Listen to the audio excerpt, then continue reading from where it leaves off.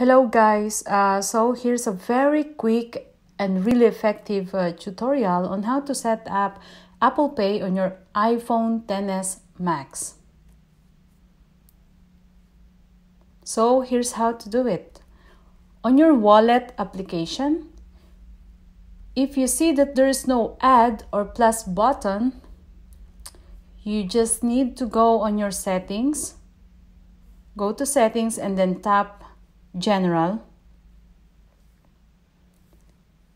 and then scroll down till you see language and region. We're gonna tap this part and make sure that your language and region is properly set. So you need to write down your location.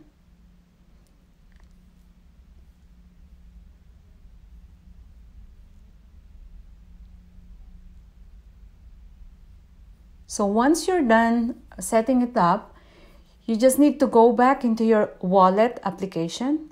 And as you see, the add or plus button is now in there. It appears now.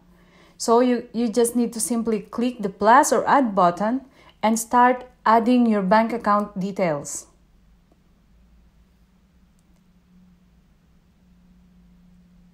And here's how to use it. You just need to double tap the power button to pay in any shops anytime. So that's how simple it is.